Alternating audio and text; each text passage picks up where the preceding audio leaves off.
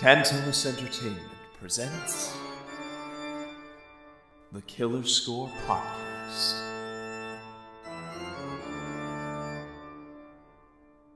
Hello and welcome to the latest episode of Killer Score, where we look at cult classic films with fantastic scores and or soundtracks. I am your host, Daulton Morrison, enjoyer of hot dogs. Yeah. And you can find me online under the handle Sick Jacket Man on Twitter, YouTube, content coming soon. I'm going to pass the mic down to my other male co-host, Richard. Hello, Richard Eckert with Richard's Rad Voices on YouTube under Richard Eckert. Proud to announce that after some major hiccups on my end, I have finally come out with the latest in what I plan to be a line of comic dubs. Go ahead and hop on to YouTube, check out my channel under Richard Eckert to see the first successful dub from Tantalus Entertainment, my voice acting theater troupe / production posse, to see me and Benjamin Grace of Royal Flush Productions cover the Joker and Lex Luthor's confrontation from The Outsiders Volume 3. Pushing that, we have our third, final, and currently most relevant co-host. Hi, I'm Erin Murray. You can find me on Twitter and Instagram at Nire Murray. That's N-I-R-E. There's two different spellings of that for those of you who are interested. You can also find me at witchandcrafts.com. We sell crafty stuff. Crochet, sewing. We're working on a line of Bath & Body products. Anyway, today is my pick of the movie. And if you listened to the end of the last episode, you would notice that there was a bit of French at the end, which was a bit of a teaser. We are doing the 2001 French film Amélie, starring Audrey Tatou, directed by Jean something Follet. Let me bring it up because I lost. Gerard Depardieu? No. No, I had it saved on here. This is my revenge on you for the subtitles. Jean-Pierre Jeunet is the name of the director. So this isn't his. This obviously is not his only film. He did another film with Audrey Tatou called A Very Long Engagement. That one is more of a drama than this. Actually, much more of a drama. I've actually heard of that one. Yeah, it's really good. It's that one is like a love story set during, I think, World War I or World War II. Oh. I can't remember. Interesting. I watched it back in high school. Marion Cotillard is in that. But anyway, back to the movie at hand. We're doing the film Amélie, which is one of my favorite films. It was actually my introduction to, I wouldn't say foreign films in general, but to a different type of foreign film. This one is meant to be more of a comedy. A little bit of a romantic comedy in a way, but it's a lot of fun. It's very quirky. And I don't mean that in a bad way. Best way to describe it is it's very, very French. The thing with this is that the score itself is very French. You hear, for example, like accordions a couple times. Well, probably more than a couple times. But you hear some like traditional sounding French music that people associate with France. There's also it takes place in Montmartre in Paris, which don't ask me what number arrondissement it is because I can't remember. It's been way too long. And basically follows a young woman named Amélie Poulain, who is going out of her way to help as many people as possible, and it's a really cute and fun movie. Anything either of you would like to put in? Yes, actually. My non-existent relationship with this film is pretty funny, considering a few things. One, I distinctly remember the theater shot of her sitting down and looking awestruck at the screen being referenced in one of my textbooks for screenwriting and cinematography back in college. And I remember wanting to see the rest of that, but never getting around to it. Weirdly enough, however, I do have some experience with the director. And the one big thing of his that I have seen, and people probably know him for, unfortunately, is Alien Resurrection. Oh, jeez. I saw that, but not this. Have either of you seen that? Nope. Resurrection? Alien Resurrection. Oh, that's the really shit one. No, I haven't seen that. Oh, you say it's the really shit one. That doesn't do it any justice, though. It also doesn't narrow it down nowadays, sadly. Yeah, there's a lot of Alien. I don't want to say a lot, but between that and Prometheus, you're like... And Alien Covenant. And Alien Covenant, you're like, why are you still making movies about this? I still kind of like Prometheus. Oh. What? Kinda. It's the most pointless film ever. It's like, we're gonna do a prequel Covenant to Alien. exists. It's a film where scientists don't know the atmosphere of the planet they're on and they just casually take off their helmets. I just have a loony sense of humor, okay? Let's move on, please. Okay. It has the rock scene. I will turn this into a run and get... God damn it. You will not Just stop run me. sideways. You will not stop me. I saw Prometheus in theaters, and then I got a message from my friends on Facebook saying, hey, do you get this movie? And I tried to bullshit and answer. It's up its ass. It is, but we're allowed to have our guilty pleasures. Some of us take masochistic, bizarre pleasure in seeing complete abortions of science. Like me. Honestly, going back to Amélie, my biggest experience with the film is, like, I remember being, like, a little kid, and back when we would still go to video stores, I just remember seeing the cover of the film a lot on shelves in, like, Blockbuster, and just being like, oh. The first time I watched this movie was actually in my high school French class, and well, actually no, it was actually in the French club because there was no way we were going to be able to watch this during actual school hours without getting in trouble. It's an R-rated movie. There's some nudity and sex scenes, and there's no way you can show that during school hours, especially with how bullshit my high school was. I like how it's like, this is a feel-good movie, real light. Also nudity. In the first 5 minutes. Yay! But it's not meant to be sexy or anything. It's just like, this is baby. Not like a baby, but it's like, this is like a woman who is pregnant showing her pregnancy while she's naked. You ever have that moment where you just think to yourself, a lot of my family is going to learn a lot about me in the midst of this podcast? Like, between this and my whole Runaways thing from the rock and roll episode. I'm just glad that my dad is the only one in my family who knows what a podcast is, and he doesn't care. But, yeah, I've seen the cover numerous places, and this movie is apparently Is it pretty influential? Yeah, like, if there's anything to be taken from the aforementioned textbooks that have reference shots from this movie, it's a gold mine of exemplary shots that people use to demonstrate things. Yeah, and another thing I was going to mention is this movie came out in 2001 and takes place in 1997. I believe it's 97. They say it in the movie, but I can't remember. It basically takes place like the day Princess Diana died. Jesus. And the day after. Like the following days after Princess Diana. And because in the beginning of the movie, like, you see you just hear on the background, like in the news TV, about like the death of Princess Diana in Paris. But that's like, it gets referenced a few throughout the movie, but it's not like a main point of the movie. Princess Diana is not a main point of the movie. It's just like, this just happens to happen at the same time. It's like a framing device. It's a framing device, yeah.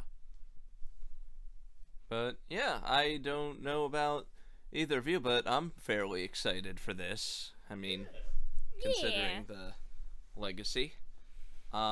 I actually saw a couple articles when I was looking for ways to stream this movie, saying how big and influential the way of filmmaking that this film uses.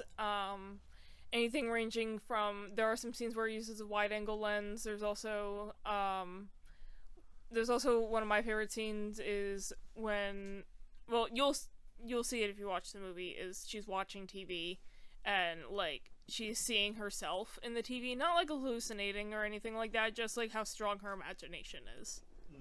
Just imagining herself on TV. So, basically, Dalton will get this. She was Ichiban Kasuga before Ichiban Kasuga was the thing. Yeah. I don't really have much else to say without giving away spoilers.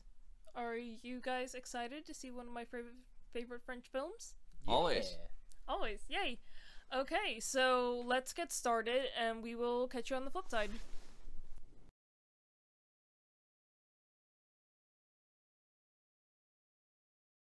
And we are back. We just finished watching the film Amélie. It's one of my top tier movies, but I want to know what you guys think. Richie, you said you had some things to say about it. Let's start with you. Alright, so one thing I want to say is that this movie wears its heart and its influences on its sleeves, and they are all played out to stylized perfection. I'll get to what I mean by that in a little bit, but really long story short is I love this movie. It is just... It's a perfect storm of funny, heartwarming, and adorable, honestly. That's the main takeaway. I could eat this movie up. That came out wrong, but Dalton, save me some face here, brother. Yeah, no, I thought this was a very cute, very sweet film. I really, really enjoyed it. I don't know if it's the first French movie I've seen.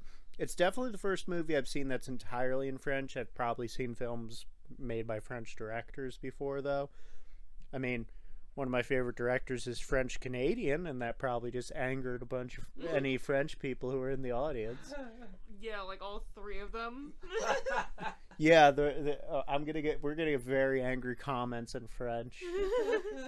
That reminds me of something I saw recently where somebody was discussing how in Tolkien's correspondence letters, he modeled the elves after the French. And people said, wait, does that make the orcs Québécois? Looks like poutine's back on the menu, boys.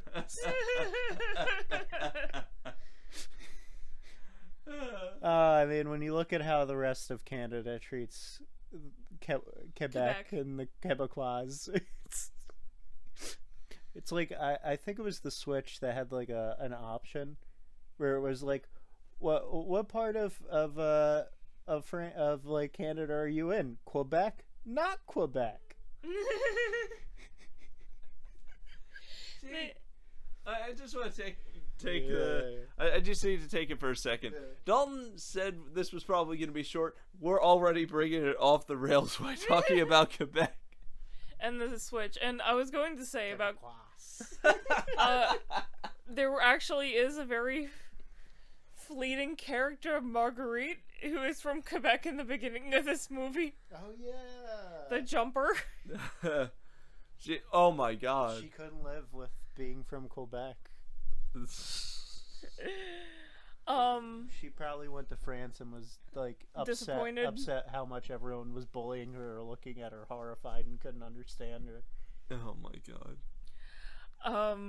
So this is I pitched this movie to you guys as being very cute and quirky and fun. It does have some dark moments like Marguerite the Jumper. I just realized something, by the way. What? You have a funny Quebec story you can relate to the audience involving your friend Chantal from France. Oh God. Okay, so my bestie lives in France. Hi Chantal, if you're listening in on this. And Dalton and I were once watching a video of the best friend speaking Quebecois, and Dalton asked me to translate because I took French in high school. I'm barely making out, like, I got like 3 words out of it. I sent it to Chantal, who speaks French, and she's like, "What the fuck is this? This is not French. What are you doing?" Anyway, so I'm trying not to get into spoiler territory. If you want to watch this movie, it's available on like Blu-ray and DVD. You can get it on Amazon. It's not on Amazon Prime. Fortunately, we got a copy of it. But anyway, I love the filmmaking in this. It's very cute and quirky, but also has the use of Dutch angles, the use of the wide-angle lens used artistically, specifically enhancing the word artistically. And when it comes to wide-angle lenses, it's a big deal, because the thing with wide-angle lenses is that in American films, they get so overused and used in the wrong scenes, and it's so incredibly frustrating. Like, it's clear that everyone using wide-angle lenses is just trying to be Tim Burton and failing. Like, even for good movies, it's a problem, like that film adaptation of A Series of Unfortunate Events. That's an entertaining enough movie, but it's not great. It's not great. And the Netflix series is like 10 times better, but let's face it though, Jim Carrey was born to play Olaf. he was good, but the filmmaking of that movie was so obnoxious, though. It really was. Like, And especially with the wide-angle lens when it comes to kids' movies in, like, the 90s and early 2000s, as we mentioned, things like the, like, Series of Unfortunate Events. Other movies, for example, like Babe, A Pig in the City, used it a lot. Another one was Matilda, used wide-angle lenses a lot. But, like, you saw wide-angle lenses used for, like, weird comedic things. Ah, yes. And it's so bad. Babe, A Pig in the City, the other George Miller movie. I mean, it was used in Babe, too, but I remember from the second movie. But other things like Dutch angles, shaky cam, are all used in a really good way. I love the scene when when Amélie is taking the metro, and she's, for those of you unaware, that's also known as a subway.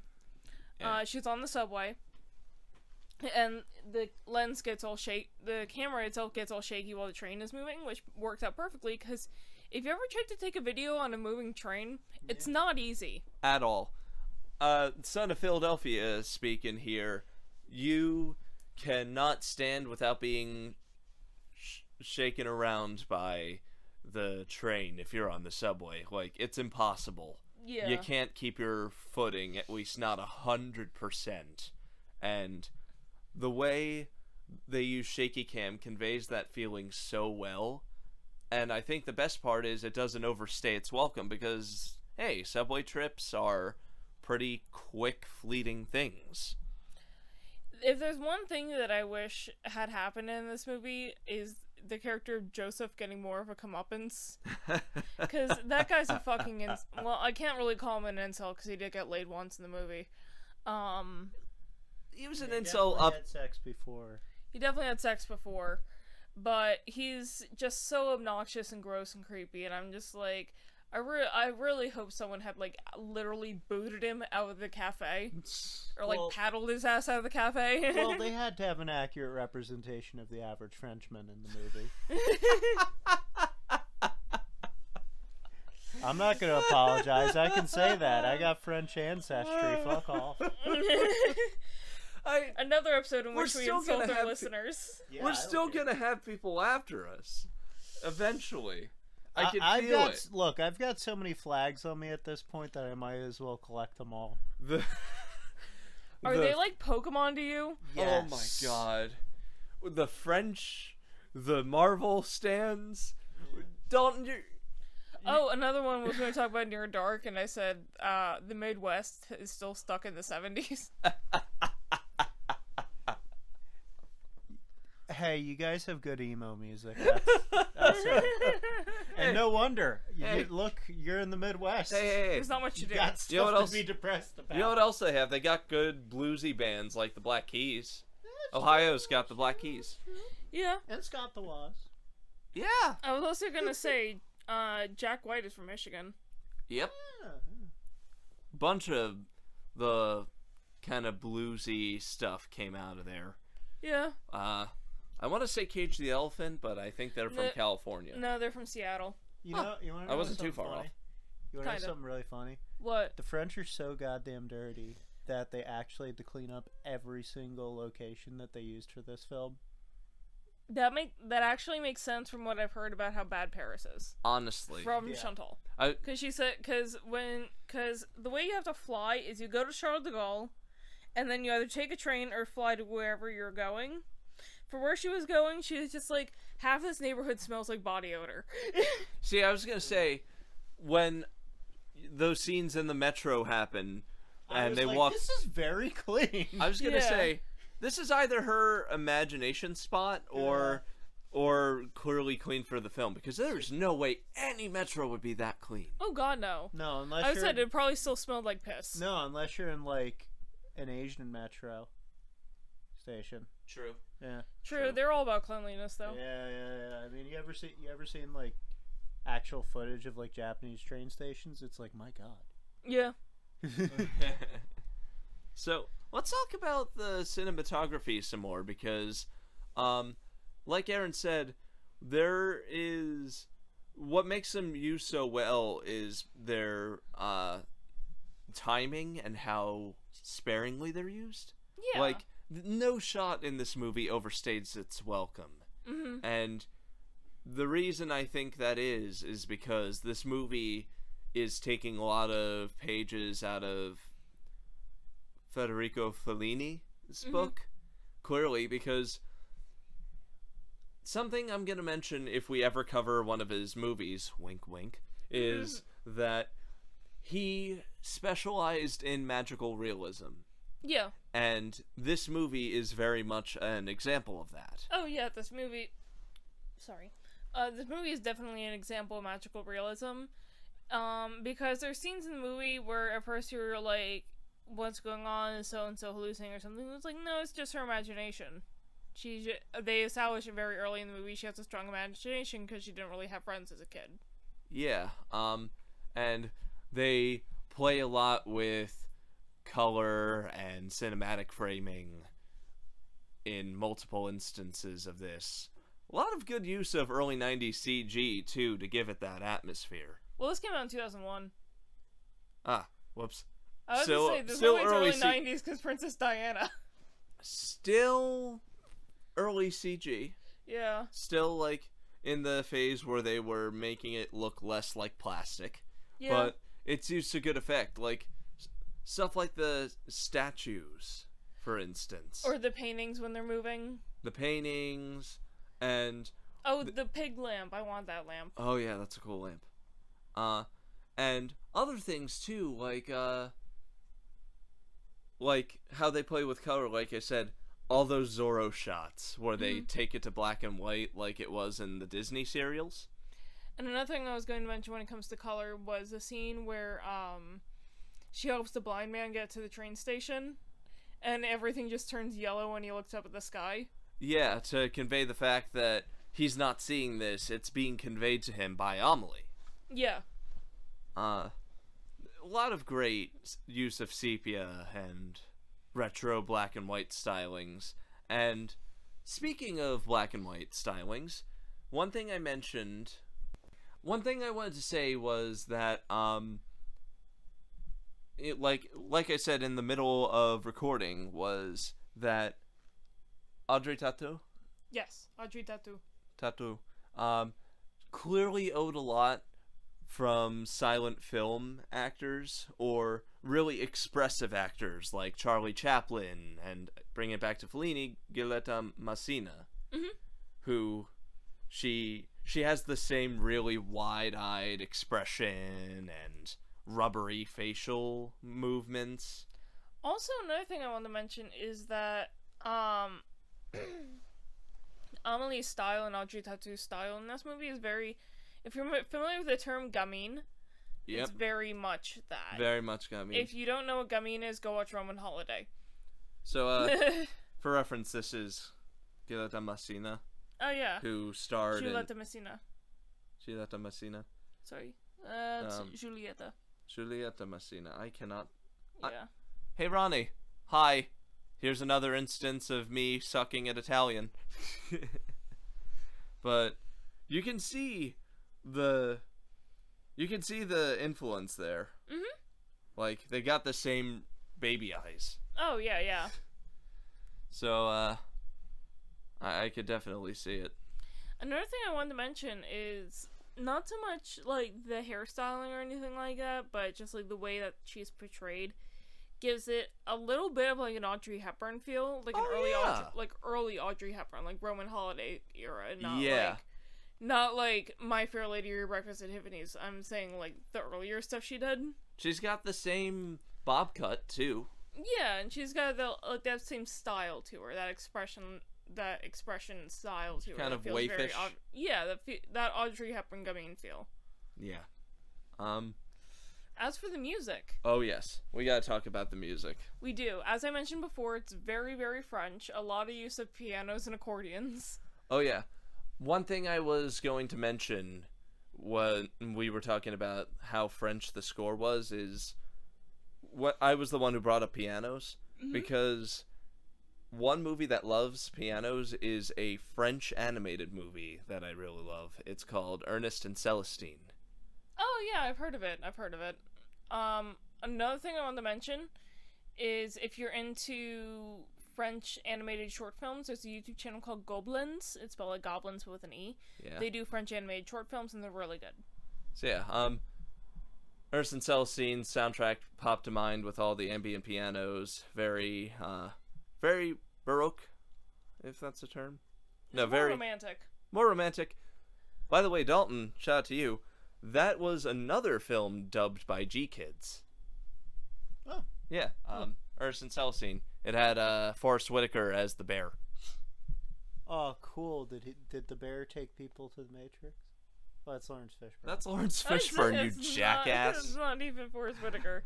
Jesus Christ. I'm tired. All right. I had a late night last night. You also had 2 cans of Pepsi and a G Fuel. Yeah. Yeah, but Yeah. for That's why I'm kind of quiet on this episode. I mean, I just like the film, but I'm struggling to think of stuff to say about it. If you guys want to hear about the Ghost concert, I can fill you in on that. yeah, for context, our Dalton didn't get home until like what 1:30 last night. yep. I got back around like midnight-ish, but I didn't get to sleep till like 1 in the morning. Yeah, because you came into the bedroom at like 1 o'clock, and I'm like, what time is it? And you're like, it's 1. Ghost concert was great though. Yeah, it I'm was. like, okay. It was. They were great. They were great. I imagine you walking through the hallway like fucking Johnny Depp and Deadman, just like, how you doing? Just like, I will say one thing. Volbeat was as I expected them, very middle of the road. I don't understand how Volbeat is such a popular band. what were they the opening act? No, the opener was actually this really neat band called Twin Temples, which is actually styled as a satanic doo-wop band. Interesting. Yeah, but Volbeat, it's Volbeat. It sounds like radio rock music. What can I say? Oh. Oh, he's awake now, people. What can I say? He's got the look. He's got the same look again. We got him. We got him back. Look! People come to this podcast or take some films. I sincerely doubt they want me to hear me talk about Satanic doo-wop music. Well, no, they'd probably like that. I sincerely doubt they'd like to hear me talk about how like Lola Martez is the most like middle of the road song ever. And I'm like, every time I listen to a Volbeat song, I'm like, okay, when do I hear the all new Jeep Grand Cherokee in stores? You see, Speaking of Jeep Grand Cherokee, I still have that CD we bought at that record store. Oh, that yeah! was just, Yeah, that the was just Jeep! commercial music for the Jeep Grand Cherokee. I still want to find a place that still has a CD player, like hook up to a sound system and put the Jeep thing in it so people are hearing the 1996 Jeep Grand Cherokee. I just want to say, too, the people who don't come here for these rants are Philistines, because I live for this. Like, Killer Score's like, it's Half like film, half ranting. half film, half seeing Dalton have the veins pop out of his forehead like he's seeing Daulton manifest like, whatever comes from his mind like goblin palace. Like he's fucking Tetsuo Shima. But in all seriousness, though, I'm sure you got. I'm like Sherlock if the mind palace had a bunch of little goblins in it, just going. In all seriousness, though, I'm sure you got some favorite character in this movie, or somebody you'd like to talk about. Oh yeah, no. I love the Glass Man. I love how he's not like. Not once do they show his like disability affecting him in like a really negative light. You know, they bring it up, but like he's not like shown as like weak, and he's just shown as like a deliberately reclusive because like he just doesn't like most people. Yeah. And there's something kind of Yoda-ish about him as far as like movie mentors go. Yeah, I love him. He's such a sweet man. I love how he's always giving snacks to people and stuff. Like it's just so nice. But there's also kind of an edge to him. Like you look at movie mentors like Mr. Miyagi. Yeah, they've got their impish moments, but you know they're sweethearts. Mr. Miyagi doesn't have edge to him. Not like this guy. Mr. Miyagi was like a trained killer, Richie. What the fuck was I talking about? Oh yeah, World War II veteran. Yeah, he was part of a regiment and got the Medal of Honor, Richie. Now which one of us is the sleepy one today? I guess I'm the one who's off base. Not to mention one of his first moments in the film is beating up teenagers. I mean, yeah, back to the Glass Man. But like, back to Raymond Dueval. I'm more talking about his relationship to people. Yeah. Like, when I said the whole Mr. Miyagi thing, he was more like outwardly jovial. This guy wears his cynicism on his sleeve. Yeah, that you get me now, right, D? Yeah, man, that scene though in the first Karate Kid movie when you see him crying, like drinking, that's powerful stuff. That I went ahead and looked up stuff about that, and people make fun of Pat Morita's accent because it is kind of exaggerated. But I found out something. Yeah, he actually based it off the fight choreographer for the movie's outfit. It's an Okinawan accent, in particular, and which is where the character Miyagi is from. But I do like the Glass Man. Lucian is cute too. I like that guy. Yeah, he's a klutz, and there are times where his absent-mindedness does actually go a bit too far, but you get the sense that he doesn't mean any of it, and he's a hard worker. I like the very surly cafe ladies in this film.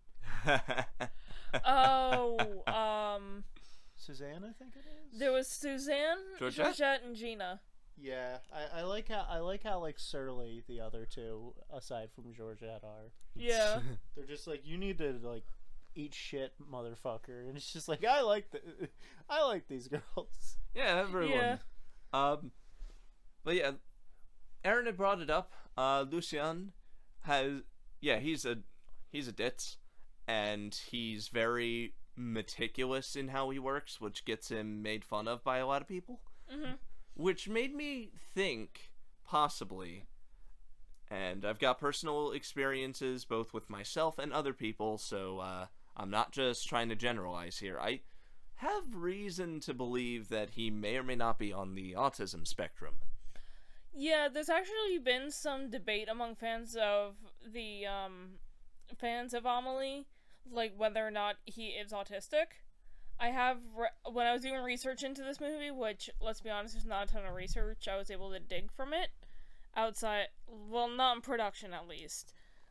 But, for the character Lucien, some people have actually, the actor himself hasn't said anything, but some people have actually, like, openly asked, like, is this character on the spectrum?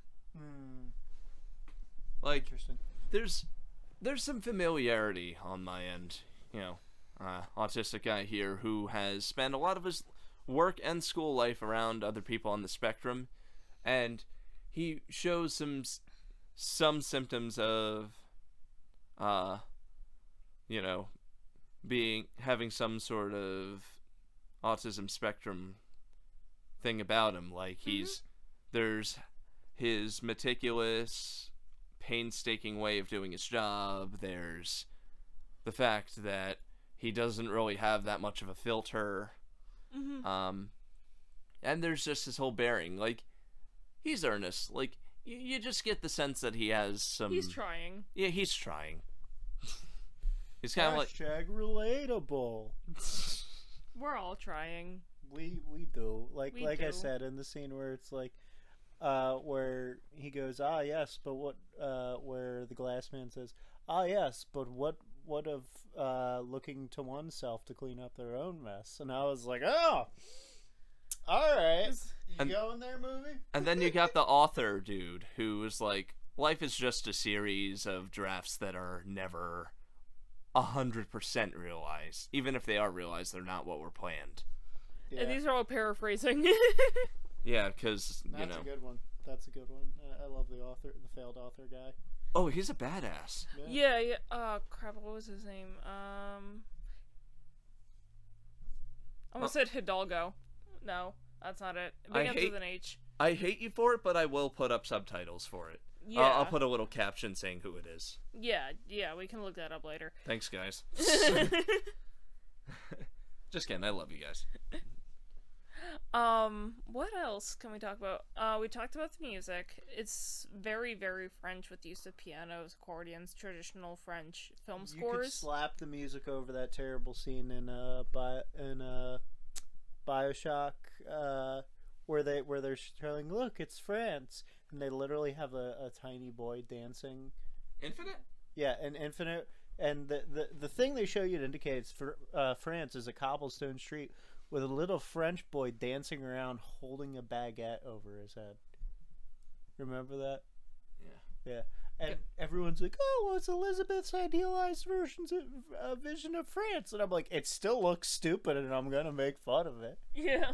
God, I wanted to like that game so much. Seriously.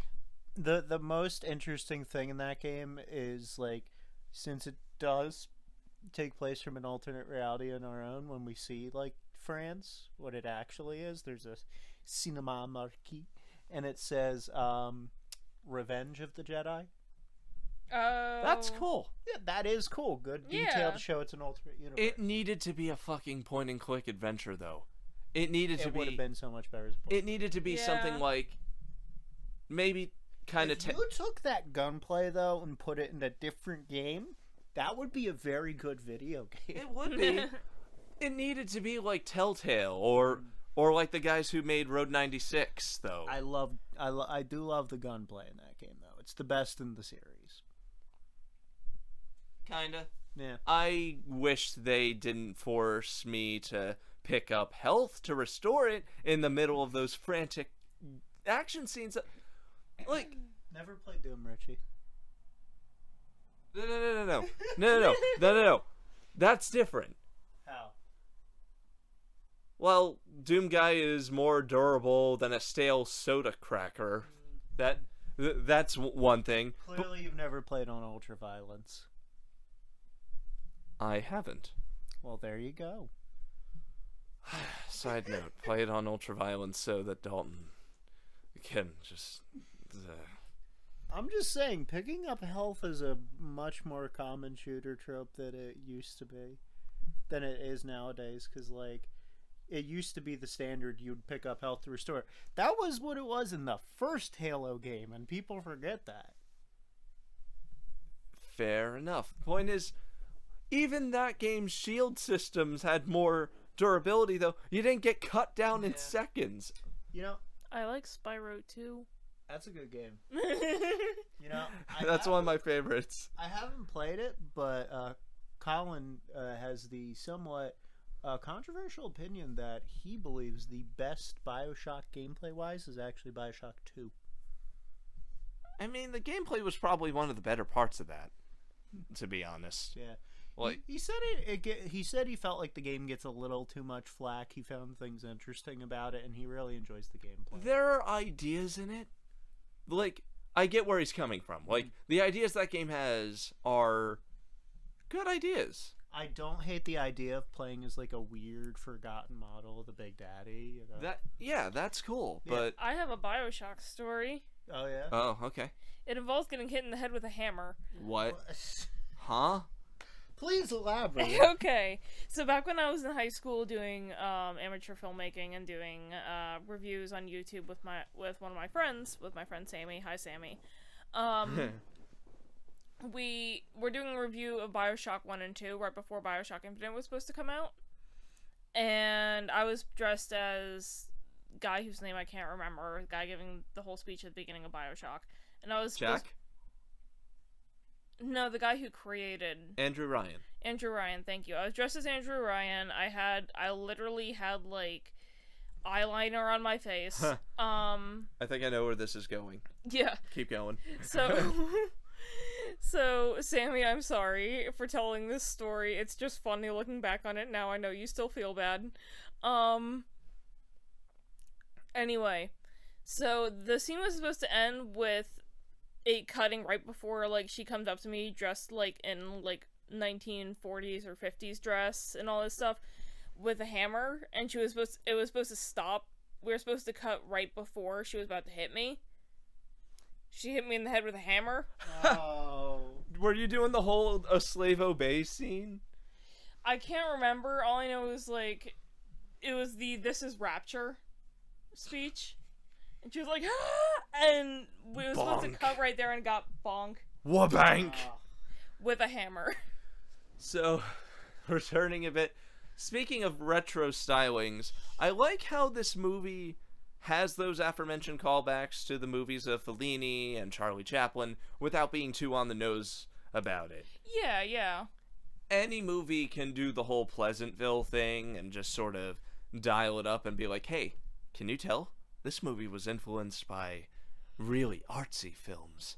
But this movie is the type of enthusiastic tributes that gets you to love its source material without being too obvious about its influences. And it's not too pretentious either because of the whole slice of life angle. True, true. It's not meant to be, as Richie just said, like, it's not meant to be pretentious. It's not supposed to be taken too seriously.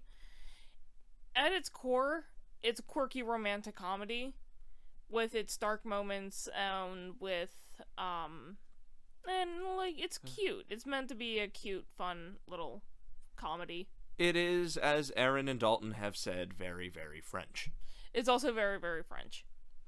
If you want to see a French drama film that's so subtle it hurts, watch Comme une image. It's another film I watched in high school French club. Daulton seems to be doing something to contain his giddy laughter. I just saw something really funny someone sent me. Oh. Yeah. Just something on Twitter? Yeah. I don't care to elaborate. Okay. He's got the gremlin grin again. One day, once we raise enough money on our Ko-fi, link, Okay.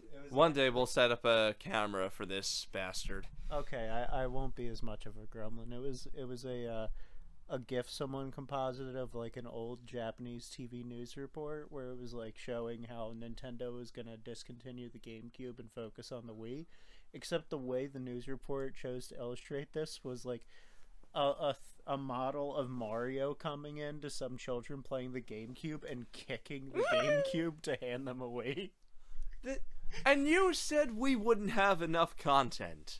You said this would be a shorter one, but we are already approaching it. And we still could keep...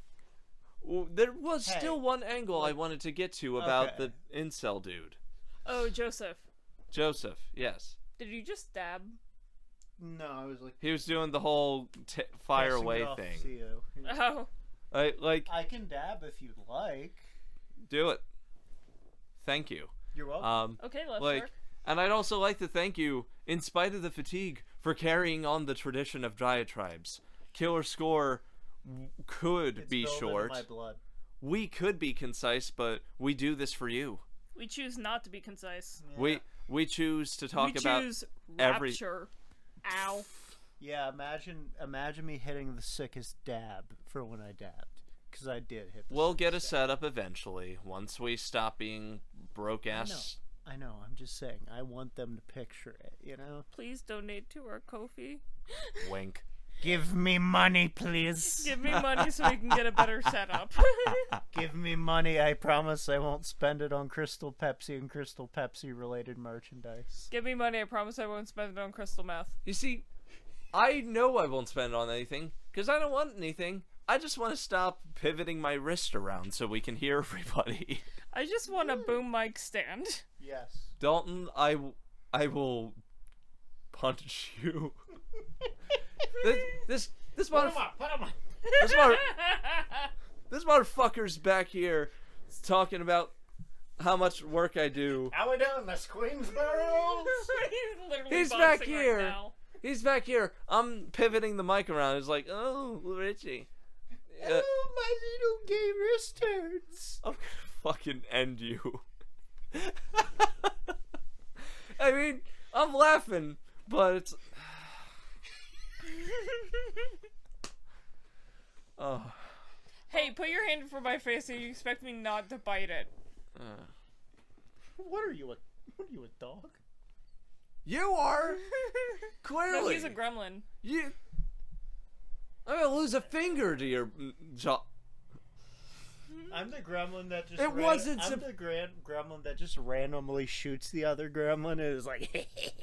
It wasn't supposed to be literal, you bitch. Hey, I was the kid who got in trouble for biting people. Quick, what gremlin are you? Whatever the gremlin is, that is the receiving end of all the slapstick jokes and has to regenerate. You ever see Duckman? Oh, it's the doofy gremlin in the second one. That's the one you would be then. You ever see Duckman? No. I'm the two little teddy bears who get beat up on a regular basis only to regenerate for the sake of coming back. Oh, you know what I realized? To be beat on? I am totally the gargoyle gremlin. Yep. Yeah. That tracks. Yeah. But... Does that make me female gremlin because I'm the only girl here? You could be electric gremlin. I could be electric gremlin. Yeah. So, getting back to what I was saying about, what was the gentleman's name? Joseph. And, I believe Georgette? Georgette was, the tobacconist. Yeah. Tobacco lady. Yeah. Yeah. One thing I think is a real testament to this movie's strength is that it made a romance between them believable. And then it broke it apart. But it still made it believable. I'm like, in the middle of those scenes, I looked at Erin and I'm like, Erin, is this movie going to put together the two most obnoxious characters? Yes. Yes, is it will. Going to work? It kind of did. Kinda, sorta, kinda. Like, it plays out in a pretty realistic manner, all things considered. That's another thing I like about this movie is how it walks a really tenuous but delicate line between the innocent and the raucous, the dirty. Bring the motherfucking raucous. So bring it on. So bring it on.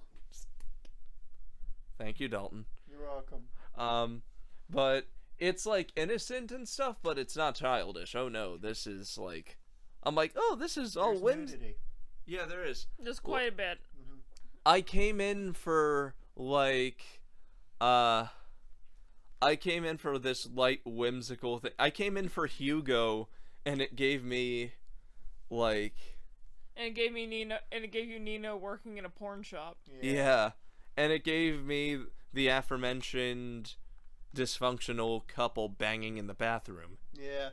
So, hey, it happens. I got an idea. If you guys don't have much more to say about the film, how about we end it by talking about each person says what their favorite scene was.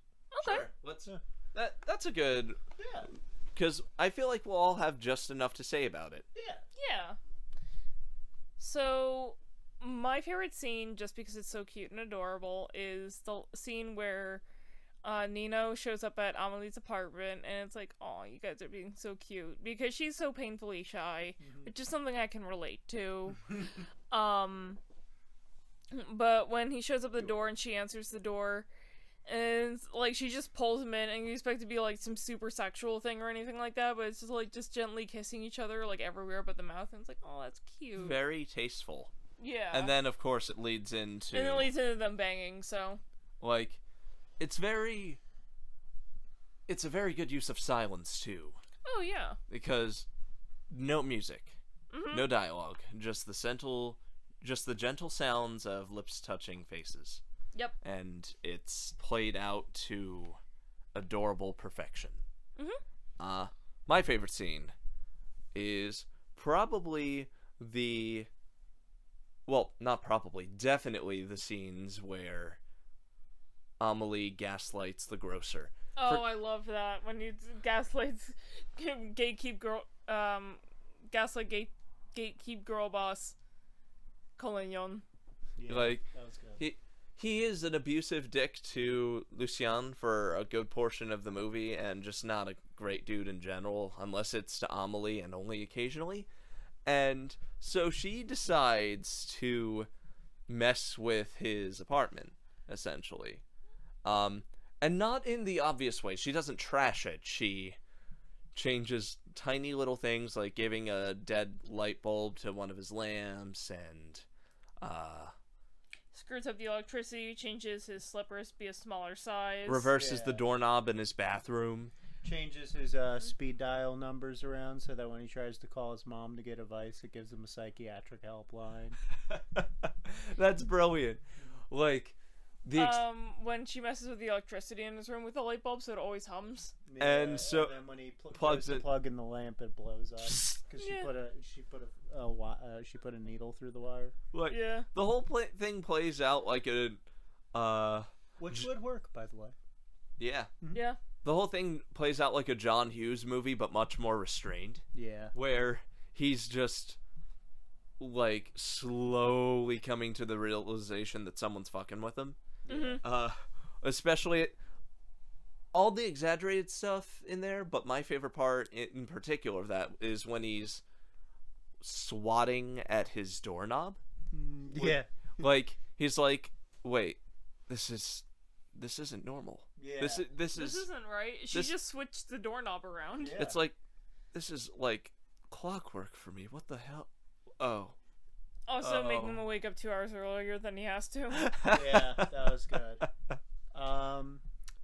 Okay, I guess finally, Favorite? my favorite scene, I think it's probably the scene when her dad receives the latest series of photographs of his gnome. Early when he doesn't know what to do in his life, Amélie suggests travel since he's retired. He's like, I don't know about that. So she steals his old garden gnome that he's had in the shed for a while, and uses a stewardess friend of hers to take pictures of it at certain like famous locales around the world. And when he receives the latest photo, and you see that he's got like this whole board on his house of just all these different photos of the gnome in different locations. And this time he's at like an old temple. And he's just like, I just don't get it. And then at the end of the movie, he does finally get Yeah, to travel. and You then see him going to the the closure at the end where you see him saying International Airport. And you're like, oh, he is finally going to travel. Go get his gnome back. airport. Well, she did return the gnome. She did return the gnome. Yeah. I like to think he actually took the gnome with him, though. That was Might in have his been in luggage. a suitcase or something. Yeah, I don't exactly. know. I like to think he took it with him. Made Nice. more pictures. Nice subtle stuff there, you know? Yeah. No, this movie is like both restrained and melodramatic in the best of moments for both, and it was cute. I really enjoyed it. Yep, same here. Same here. I love this movie. All right, so it's February. Love is in the air. Valentine's Day is tomorrow, and Galentine's today is today. So, you know, everyone have a good couple days. Enjoy the Superb Owl today. The Superb Owl is today. If you're in the U.S., if you're Yeah. outside the U.S., you have no idea what we're talking about. And I just made a very obscure "what we do in the shadows" joke. So, yeah. But you know, February. It is also Black History Month, Oh. and there's a comedy that is an examination of a very popular subgenre and a deconstructive, almost just a straight up parody of the genre that Erin has never seen. A film that Richie and I are quite fond of, that I love both the score, the acting, and the everything of. Join us won't you, right for the end of February when we will be covering Black Dynamite. Yes! Yes! You're gonna have to edit that one, buddy. I don't care! He refuses to. It's fun. Oh, wow. We're in for a ball, folks. You magnificent bastard.